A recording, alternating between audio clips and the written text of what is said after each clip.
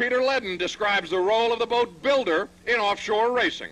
Well, Pete, boat manufacturing is at such a primitive stage compared to what the rest of the world is doing technologically in composites. But hopefully, you know, we'll eventually get there.